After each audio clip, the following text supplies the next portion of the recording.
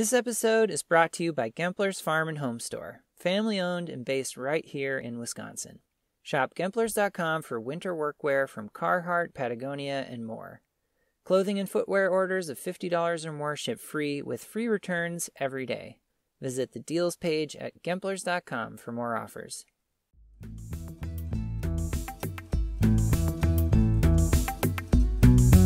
Welcome to the Moses Organic Farming Podcast. This is Chuck from Moses.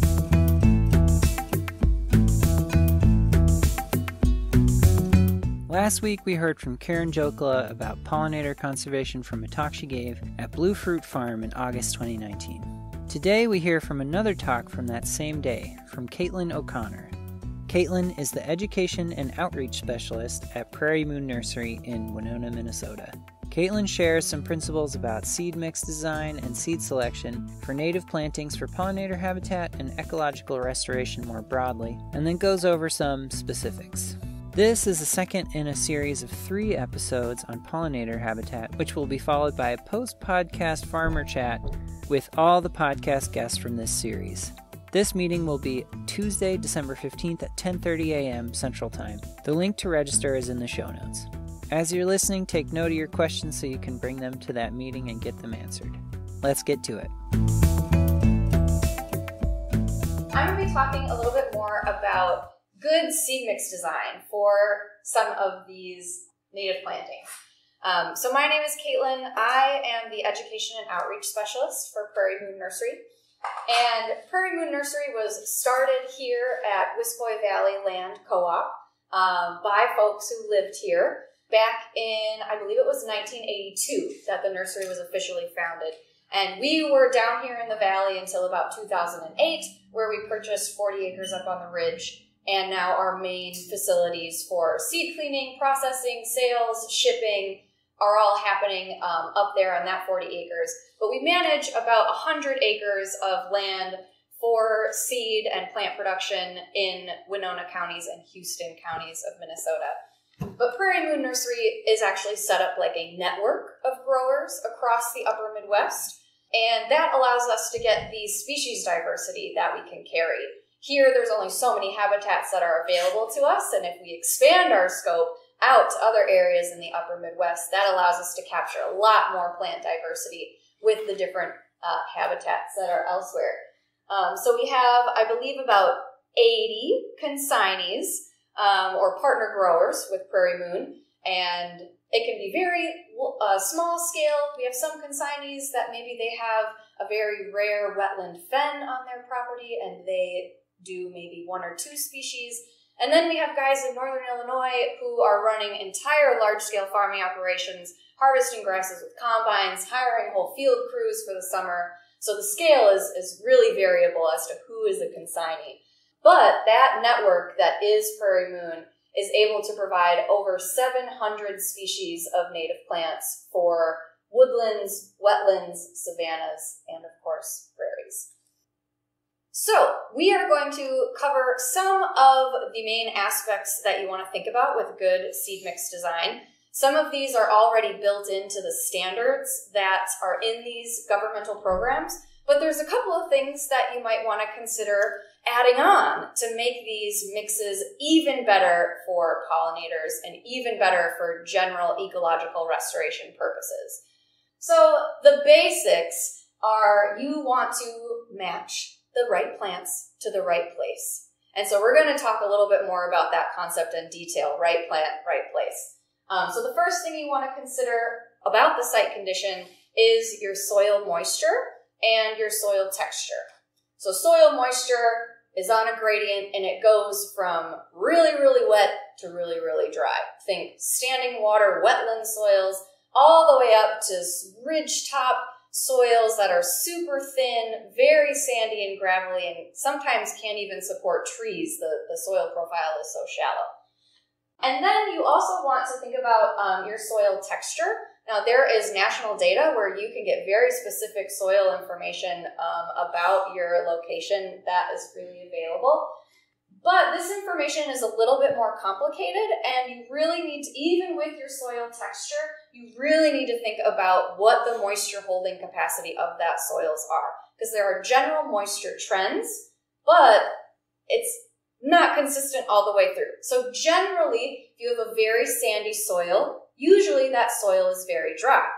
However, if you have sandy soil that is right at the water table, like maybe down in the city of Winona, they actually have really sandy soils that can be wet because they're so close to the water table that even though it's sandy and could be well drained, that water is seeping up from the bottom. Similarly, clay soils generally tend to hold more moisture, but depending on the composition of the clay and compaction and things, sometimes they can be pretty dry because that layer of clay might actually hold moisture back and not allow it to seep very deep. So there are nuances to soil moisture and soil texture, but you want to get a good idea of what that is. And honestly, the best way to know is to just go out there and look at it. You know, dig down, walk out there at various times of the season, and just observe your site to see what that's like. And of course, you also want to think about sun exposure. Now, normally with these mixes through the NRCS and other federal contracts, we're assuming full sun because most farmland is not going to be shaded by trees. But however, you could have marginal acres that are partially shaded, and there's going to be different appropriate plant communities for those different kinds of sun conditions.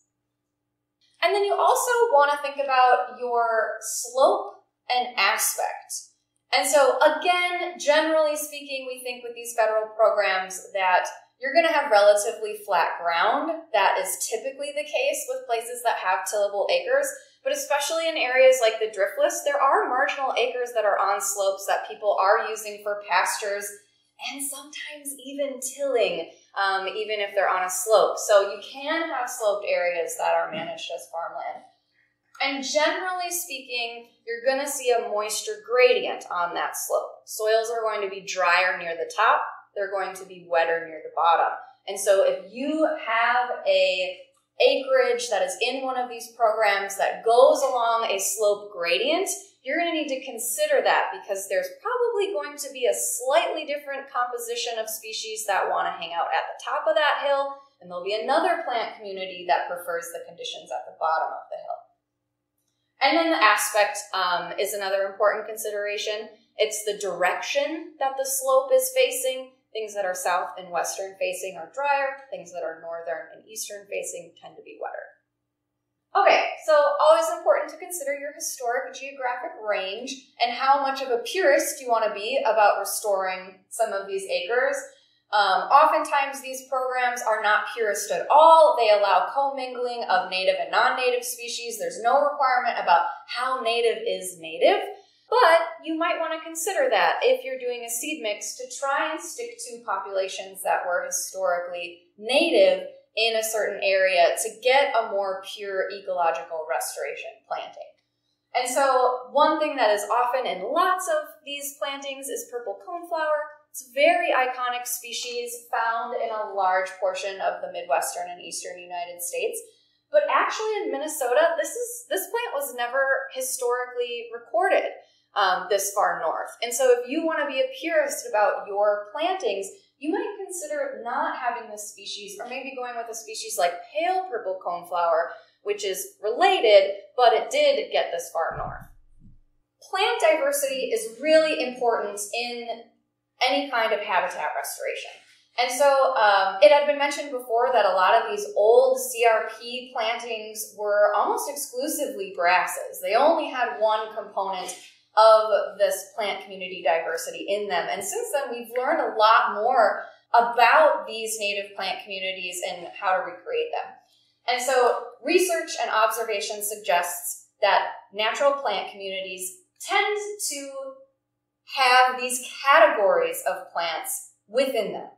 And so if we're trying to mimic habitat restoration, it's good form to try and include at least one species that is represented in these groups. And so those groups are warm season grasses, also known as bunch grasses. They like to germinate and grow when the soil temperatures are high. We have cool season grasses. These are grasses that prefer to germinate when the soil temperatures are cooler. You have sedges and rushes, which are grass-like plants But botanically, we say sedges have edges, rushes are round, grasses are flat. So botanically speaking, they have different morphology that classifies them as different graminoid species. So sedges and rushes are in their own category. You have legume forbs. These are flowering plants that are in the pea family. So they have the special capacity to take atmospheric nitrogen and synthesize it into nitrogen that can be uptaken by plants and used as a nutrient. And then we have the non-legume forms, basically everything else that flowers in a prairie.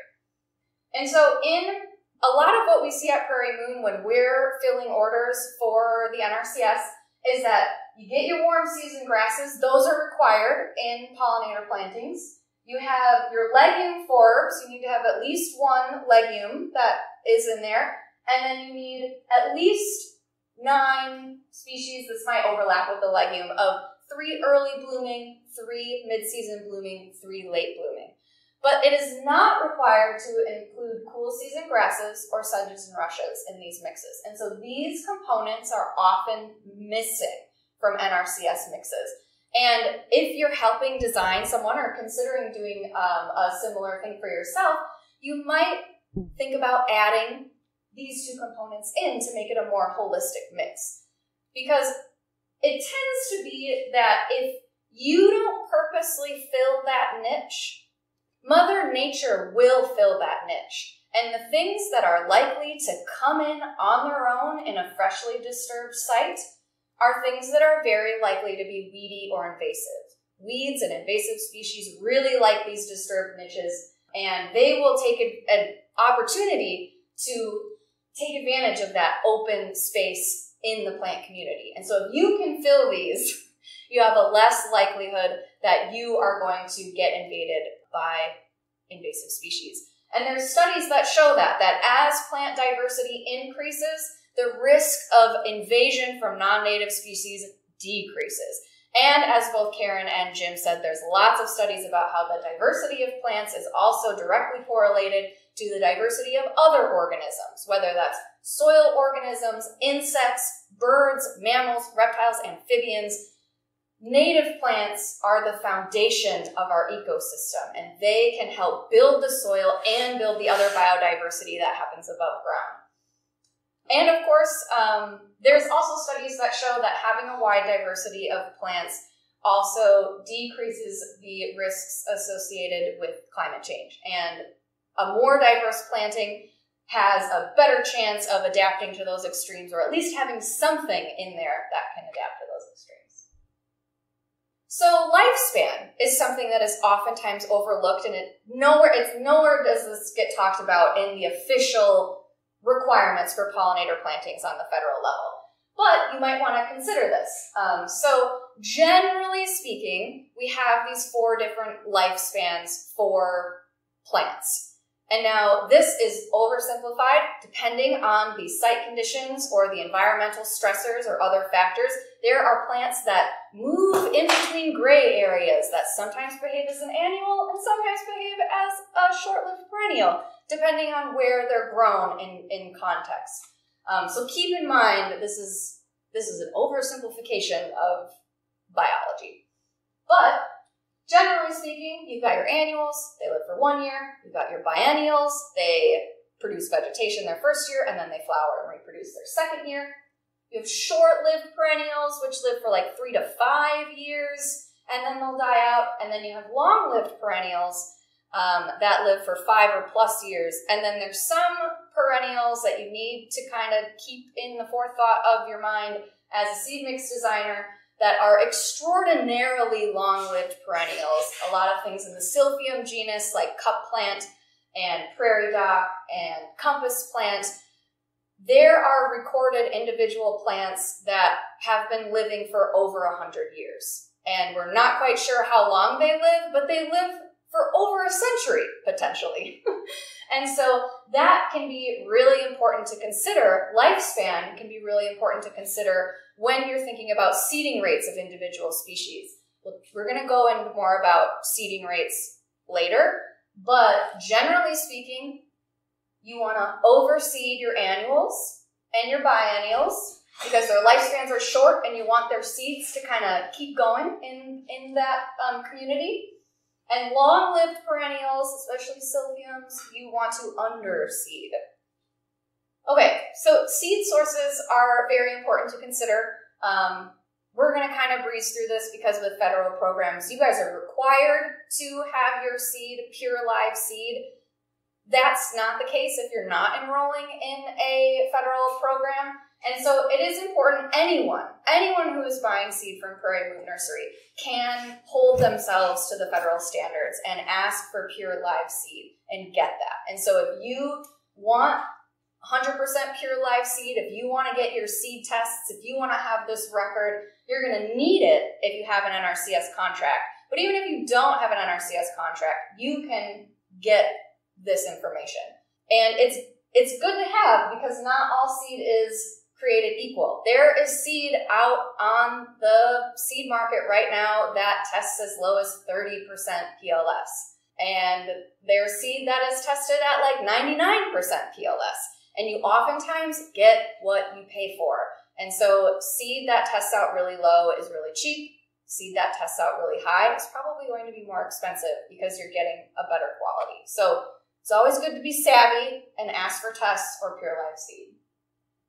So seeding rates, I think, is one of the more complex aspects of seed mix design that can be difficult to suss out, especially if you are not a prairie biologist and don't have a lot of experience with seeding rates. So the big distinction that I think it's very important to make in an agricultural context is that there's a difference between percent by weight versus percent by seed count. Oftentimes in the agricultural world, we are talking about percent by weight. We're talking about I need X pounds of corn or soy or cover crop. And because within those crops, there's relatively few species that we're using as agricultural commodity crops, and those weights are pretty standardized across the nation. And so 1 pound of corn one place equals 1 pound of corn in another place, and it's pretty standardized within the agricultural world. That is not so for the native seed world. As I said, there are, at least at Prairie Moon, over 700 species of plants that we have available. And out there in the wild, of course, there's thousands of plants. And their seed size is not standardized at all. You can have seeds that are really, really large, and you can have seeds that are extraordinarily tiny. So rushes, for example, things in the genus Juncus, are known for having super tiny seeds, almost like dust. Like you can't even physically pick one seed up because it is so small. And if you just go by seed weight, one ounce of a Juncus can have over 1 million seeds in it. And so that is a very low weight. That's going to show up on your seed mix design looking like nothing, like a piddly amount. But it actually represents a massive amount of seeds that are going down. So it's very important to know this distinction between percent by weight and percent by count. Plant life cycle is another thing you want to take into consideration when you're doing your seeding rates. At Prairie Moon, we tend to overseed the short-lived species and we underseed long-lived species. So for example, we often overseed partridge pea and black-eyed Susans, which are short-lived or annual native plants, because they kind of act like a native cover crop in your seed mix. If you don't have another cover crop, like a conventional cover crop that you're using, these are species that will go in, flower early, give you some idea of if your planting is successful in the first and second years, which can often be some of the most nerve-wracking times of the prairie because your restoration isn't going to look like much if you started from seed until about years 3 through 5. And so it's nice to have a visual indicator, something that's blooming early on that will give you an idea that things are going okay. And these species are usually not very competitive, and you seed them in the beginning where you have all this open space. That open space is going to shortly be occupied by other native plants that are maturing. And so that level of yellow, usually you get a giant yellow bloom during your first few years, that's going to kind of peter out, and then the seed mix will kind of regulate itself after that, and you'll get more diversity of blooms. And so you don't have to worry about overseeding annual plants. They will get checked into balance once those more long-lived species get established. And then for things like the silphiums especially, they're very long-lived species. And so you do not want to seed them at a very high rate, or you could perhaps end up with a large flush of these very large native plants. And even in some of the eastern states that we work with, this is actually, some of the silphiums are restricted because they can get so aggressive, even though they are native plants. And so for those, keep in mind, you might have a very low seeding rate, but each one of those seeds that germinates and becomes a plant is going to potentially live for a century. And every year it's going to be producing its own new viable set of seeds. And so if you start with an overseeded planting heavy on silphium, give it 20 years and it might be just a river of silphium. So that is important to keep in mind. And this is sometimes we question seed mixes that are on cost share contracts and saying like, do you really want to seed that at that higher rate? And maybe we'll recommend trying to lower those percentages or raise percentages of species based upon these behaviors that we see out in the field. And then another thing to consider with seeding rates is your seed size. And so this is kind of related to life cycle, but more like their reproductive strategy. And so some plants have a reproductive strategy where they spend their finite amount of energy producing a small number of high-quality seeds. And therefore, you throw that seed out there, you're very likely to get a very high percentage germination rate of the seeds that you put out. Again, silphium is one of these. It's very, very viable. It's really easy to grow. It starts well from seed. So you don't really need a whole lot of seed because it's so high quality, because the plant spent a lot of energy focusing on a smaller number of seeds. And then there's other plants that have their reproductive strategy, which is slightly different, where they're spending their finite amount of energy making a really large amount of perhaps lower quality seed. And so one seed really realistically is not going to equate to one plant. You're going to need to put a lot of seed out there if you are going to want to see these plants show up with any visual presence in the prairie. And so these species that I've highlighted, I want to point out just a few things. So the first one is white wild indigo, Baptisias, the wild indigos. These are often underseeded because of seed size. They have big, robust seeds, and they show up very well from seed in prairie plantings, so you don't need a whole lot of it in order for it to show up well. So even though, look at percent by weight is 1%, percent by count, 0.09%. There's not a whole lot of seeds in here relative to the other species, but we know that if you seed more than 2 ounces per acre of white wild indigo, you are going to get an overwhelming amount of white wild indigo in your planting. And so here it's just at 1 ounce. So it looks percent by count to be very underseeded, but 1 ounce will do just fine in a planting like this.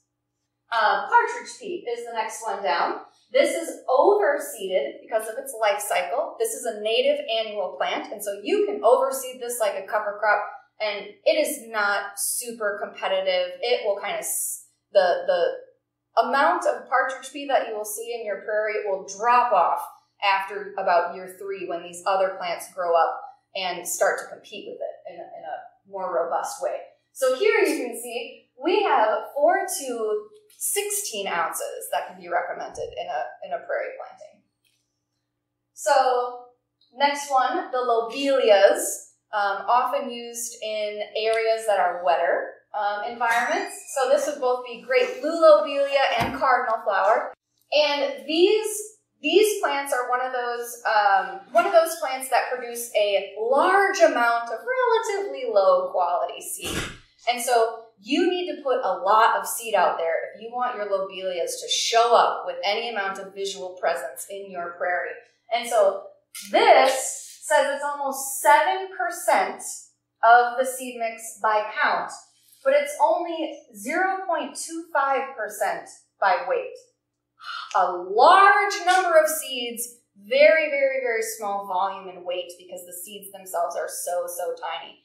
And so this looks, quote unquote, like it's overseeded, but really, this is extraordinarily underseeded. We recommend 1 to 4 ounces per acre to get this to show up.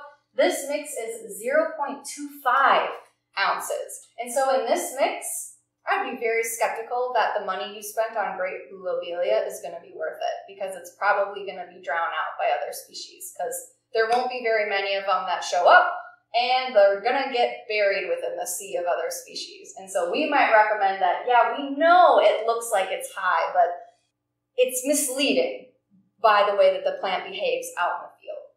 Another one that is a great one to use kind of as a native cover crop is your black-eyed Susans. Again, we recommend a pretty high seeding rate, anywhere from 1 to 10 ounces per acre is going to be just fine. Just like the partridge pea, it's going to be very visually present. Maybe will be like all you see for the first year or two, and you'll think like, did we just plant this whole field in black-eyed Susans, or what is happening here? But it's just a natural biological succession of a disturbed site. You get your annuals and your biennial pioneer species that establish and reproduce very quickly, and they occupy the space while the slower growing perennials, more conservative species, have a time to take root and grow. Again, we've talked a lot about the silphiums. Again, we recommend only 0.5 to, at the very most, 2 ounces per acre. And we even try and convince people to not even go that high unless they love this plant and they don't care if in 20 years this plant kind of takes over. So here, even at 0.25 species, the seed is so big and so heavy, it's almost 4% of the seed mix by weight, but it is only 0.01% by seed count. It looks very underseeded, but it's underseeded for a reason. The last example for this seed mix is the Culver's root. This is a really great plant. I love to see it in plantings. But this is another one that, so this, I mean, it's not necessarily seed size that's the issue, but it does not compete very well at all. And so if you put it out in the field at a low seeding rate, so this is super, super low seeding rate, 0.05 ounces, hardly any seed at all, but it looks like it's a lot of seed, 2.18% of the seed mix by seed count. And we recommend at least 1 to 2 ounces. And so Culver's root, if you seed it at the rate we recommend, like if you want to seed Culver's root out in your prairie, you're going to need a lot of seed out there because it does not compete well with other plants. And you might get a lot of seeds to germinate, but they're not going to compete well and they might peter out. And so you need that amount of seed out there to get it to show up. And this is an especially weird one because it grows just fine in the greenhouse without competition. If we grow this out in trays, we can get this to germinate no problem as a live plant without competition, but it behaves very differently out in a restored prairie. And so these are the kinds of nuanced complexities that if you haven't seen a lot of these restoration plantings go in, and then what happens 25 years after you put that seed mix in, these kinds of things can get overlooked. But I feel like that's where Prairie Moon Nursery has a great opportunity to work with the NRCS and other federal officials to help kind of tweak these mixes based upon what we've seen out in our fields when we've been doing seed mix designs for the past 30, 35 plus years, and try and make these pollinator mixes as robust and as ecologically sound as we possibly can, and make sure that people are happy with the results that they get. And they're getting you're not spending money on seed that isn't likely to show up at the seeding rates that you put it in. And so, again, we don't really have industry secrets at Prairie Moon. We will share this information especially with NRCS officials or farmers or just interested landowners who really want to have a high quality seed mix that ends up turning out after it's growing 5 years as to what they envisioned when they first set out. I think I just have like 3 more slides with other considerations. You do want to think about your grasses to forage ratio. Most of these pollinator mixes from the NRCS are required to be 20 seeds out of 40 seeds per square foot of wildflowers. So we're hitting this 50-50 mix. That's really good. We found at Prairie Moon that produces a really nice mix of grasses and wildflowers. So that 50-50 mark is great. Sometimes you can even go up to 70-75% wildflowers, but there is research from the Tallgrass Prairie Center associated with the University of Iowa that if you push the wildflower ratio higher than 70%, like you have an aversion to grasses, you're not really a fan, you want it mostly to be wildflowers. But if you push the ratio higher than 70-75%, you're wasting money. That plant community will not, the plants will not behave in a way where the wildflowers will grow out at that high of a ratio. The plant community tops out at about 70% wildflowers, and you can throw money at more wildflower seed, push that ratio all the way up to 99% wildflowers. Come back in 5 years, the plant diversity is still going to max out at 70-30 over time. And so it doesn't really make sense to push it any higher than that. And we do get people who come to us, not with NRCS contracts, but just landowners who come to us and ask for wildflower only seed mixes. And we do what we can to try and to persuade people, to convince people that might not produce the results that you're hoping that it will. Because again, plant communities want to have these certain categories of plants within them, and if you don't fill the grass niche, Mother Nature will, and it will likely be some sort of weedy agricultural thing that blows in, or an invasive species will occupy that space, and you don't want that. And not only to mention that, but wildflowers need a matrix of grasses in order for their heavy flowers to be propped up. And if you only plant wildflowers, we see this a lot in urban locations where people want to plant really tall wildflowers like right next to their lawn, they flop over. And so that's not great for pollinators, it's not great for aesthetics. So that grass component is really important and shouldn't be underplayed or omitted from these plantings. And then it is important to consider cost. Most of these NRCS contracts are sticking with species that are easily grown, widely available. They're very economical. But if you're a farmer and you really want specific species in there, you need to be cognizant of costs. So let's say you really want Pearly Everlasting in your pollinator planting because it is a host plant for the painted lady butterfly, which is great, awesome, yes. However, this plant is difficult to produce. It's very difficult to farm. Therefore, it is expensive. It is $300 an ounce. You need 1 to 3 ounces per acre to get this plant to show up in a restoration planting. So you could be spending $900 an acre for one plant species. And if you have money to throw at this, great, we will absolutely hook you up with that. But if you're working with a budget, it is important to consider the cost of some of these species. And some of the species that are really coveted, like Pearly Everlasting, like Cardinal Flower, like Wood Betony, like Hoary Cocoon, those species are coveted and mysterious for a reason. They are very difficult to farm and produce, and therefore they are either not available at all or they are very expensive when they are available. A lot of these species are also hemoparasitic, and so if you don't have the right conditions, they're not going to show up anyways. So you might want to avoid some of those real finicky species, even though they are kind of gems of the native plant world, but they are that way for a reason.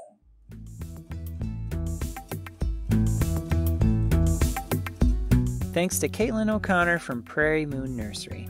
Thank you for listening to the Moses Organic Farming Podcast, And remember to register for the post-podcast Farmer Chat. Moses educates farmers in sustainable and organic agriculture. Call the Organic Answer Line to ask a specialist about organic farming and certification at 888-90-MOSES or visit mosesorganic.org/ask. From February 22nd to the 27th, 2021, we're co-hosting a virtual conference called Growing Stronger.